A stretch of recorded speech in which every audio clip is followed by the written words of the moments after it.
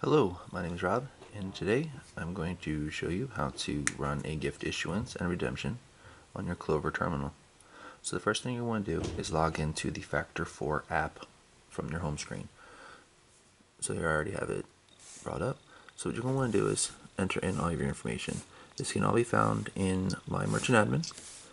So the client number is associated with the ISO. The location is merchant specific. And the terminal for most merchants is going to be 99, but again, you can find that in My Merchant Admin. Then you can use the employee number and the password for whichever employee you feel like that you wanted to set up in MMA. Alright, so now we're signed in and have gotten to this screen. We're going to want to hit the button here in the middle, because it's very important to make sure that the Factor4 app stays open throughout all of your transactions. Because if the app closes and you try to run a gift card transaction, it will not process correctly. So as long as the app is signed in, you will be fine. So we're going to go ahead and hit the button here in the middle. It brings us back to the home. So we're going to run a test transaction for an issuance. So we're going to hit the register button.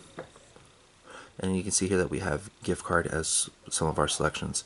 So what I'm going to do is hit the gift card button here. And we're going to do it for $10. Set price. So you can see on the left hand side there that there's a gift card for $10. So we'll go ahead and hit pay. And we're going to pay with exact change in cash. So we'll hit the $10 button here. And if you notice down here, hit the pay cash. Now it brought us over to the Factor4 app. So what we're going to want to do is we're going to want to take our handy dandy gift card that already has a barcode printed on the back. And on the back of the terminal, there is a trigger that will allow us to scan the card. Okay, so you can see that we scanned the card number into the app. We want to click the transaction type to go to Issuance. Enter in the $10 amount. Done. And make sure that it's set to US dollars. We're going to run the transaction. And here's your confirmation. If you would like, you can hit print and it will print from your Clover printer. In this case, we're just going to hit cancel. And I want to go ahead and hit the home button again. And we hit the register. And this will now let us print the receipt through Clover again. So this will be the transaction receipt. Again, if we have the printer set up, you can use it, or you can have it sent to an email or a text message.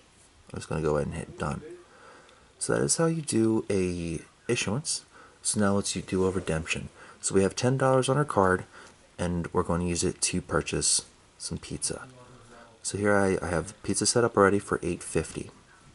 So I'm going to go ahead and hit the pay button here in the bottom. And now if you notice here in the bottom middle, it says F4 gift.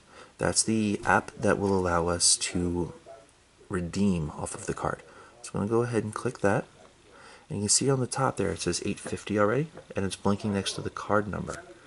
So I'm going to do the same thing, pull the trigger in the back, and scan in the card. There we go. So now we see the full card number and the amount. So we're going to hit accept. It is going to process and should show us the same screen. Oh, done. Okay, so now we're going to hit the middle button again, back up to register, and we can see here that the subtotal was $8.50, but we used the F4 gift for $8.50, bringing the balance to 0. So now we can do the same thing with the receipts, either email, text, or print off of your Clover printer. We're just going to click done. And cancel. Alright, so that is how you go about running a gift issuance and redemption off of your Clover terminal using Factor4.